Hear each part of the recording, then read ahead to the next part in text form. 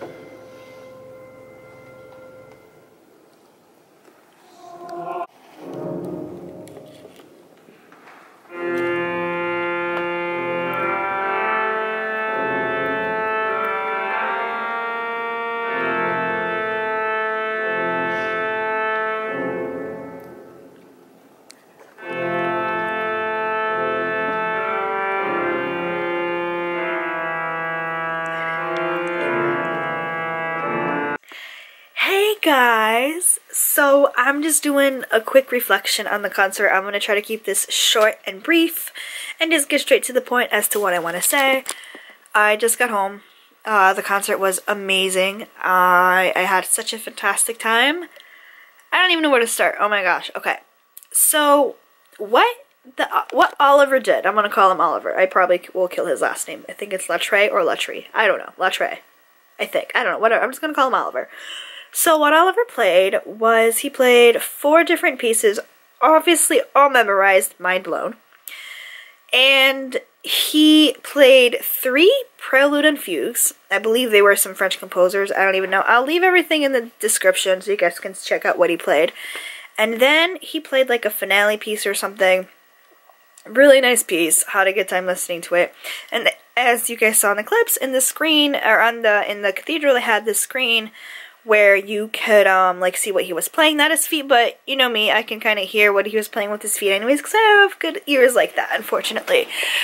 So I was able to hear exactly what he was playing with his feet, and not everyone was able to hear. And during his pieces, a lot of the people had no idea when to clap. So I, obviously learning organ and being to these concerts, now I've kind of picked up when you're supposed to clap and when you're not. And I had to lead the clapping because no one knew when to clap, and I was like this, face to palm and forehead, but that's okay. So I played that, and then after that you had intermission, which was like 10 minutes. I just kind of walked around, went to the bathroom, and came back. I didn't really do anything crazy.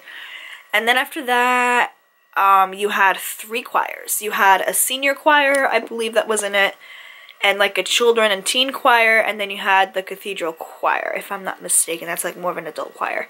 So that was nice. And they sang a French mass setting, which I'm trying to think, what the freak is it called? I don't even know. I believe they called it Masael or something. Everything is in the description. You guys can go check that out down there. They did Kyrie eleison, Kyrie, I'm probably saying it wrong. Kyrie eleison, Gloria in Excelsis Deo, which I guess is Glory to God, Sanctus, Benedictus, and Agnus Dei. Those were all the mass parts, obviously all in Latin. It was really nice to kind of hear the choir sing, and then it was nice, the way they had it set was, you had Oliver playing some parts of the mass, intertwining with the director of the cathedral, who was playing the other organ, which is a little bit further down, and you can still hear it. You guys will hear it in the video. You guys I'm sure heard it in the clips. Phenomenal job to see something like this be put together and have 2 organs playing and the choir playing. I'm sure it took a lot of work for all of them to kind of make all this happen, and I'm sure that the choirs have been rehearsing this for months. I know, because when I do my choirs with that guy over there, who's the famous Polish composer, we rehearsed for about a month and a half. We rehearsed for a while with his stuff, and his stuff is sometimes complicated. Anyways, so we did that. And then after the concert, I went up. He came down for like a little bit, and I very quickly got a picture with him. You guys, who gets a picture with the world's famous organist? What? I do. My aunt came with me and I was super stoked. But before that, the choir sang a couple pieces, and then he did like 3 or 4 sections of an improv. Let me tell you, my mind was blown, because I had no idea, you guys, how he came up with all this stuff on the spot. Mind blown. You guys will see some of it. It's all in videos. I'm like mind blown by how he came up with all this. I have no idea. So I'm gonna call him the king of improv. He's really, really good at improv. He's like way more than that. He's the king of improv. Let's leave it at that. He was fantastic. And then I got to go meet him. He's a man of very little words. Obviously he spoke English, but I think he speaks more French, obviously, because he's from France. And I told him, I'm like, hey, my name's Paula, I'm learning organ, and he seemed very, I guess, pleased that I was learning organ, and I asked for a picture, and he said yes, and I told him it's an honor and a pleasure to be watching you play, and thank you, it's been an inspiration for me as well. Good luck with everything, and good luck with your, with your trip home. He's supposed to go home Wednesday morning. Yeah, I don't know if he's going to because of this ginormous snowstorm that we're having tomorrow. Anyways, and then after that, so I kind of congratulated him, I said thank you, and then I went over to the director. The director's like, hi, it's nice to see you again.